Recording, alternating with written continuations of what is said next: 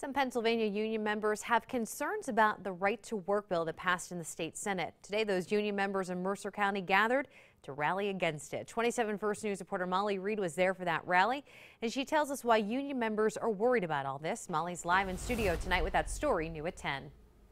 Yeah, Julie, Senate Bill 166 is nicknamed a Paycheck Protection Initiative. It passed in the Senate in early February.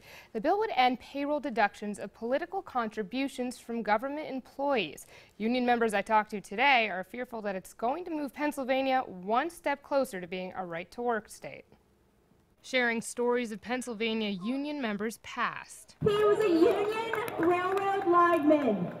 It's gotten us good working conditions, fair compensation, and a voice in the governance of our universities. These union members want to stop Pennsylvania Senate Bill 166, or right to work legislation, from moving forward. It's a pretty package. It's fancy words, but it's very harmful to our state. It's really a right to work for less.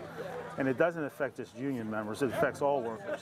I mean, the unions are responsible for lifting up the wages of the regular worker. The bill would restrict government organizations from allowing unions to collect dues via payrolls, except for a limited fair share fee. It passed the PA Senate in early February and is now in the House for consideration. We got to get ahead of it. Right now we have a governor who's supporting us, and he has the veto power right now to veto the bill. We don't know that we're always going to have that governor. In 2018, we're facing a governor's race, and the candidate who's already come out forward said this is his goal. Those who support right to work think it would help with job creation and increase wages for working families. The bill passed the Senate by a vote of 28-22, and it's expected to face a close vote in the House as well.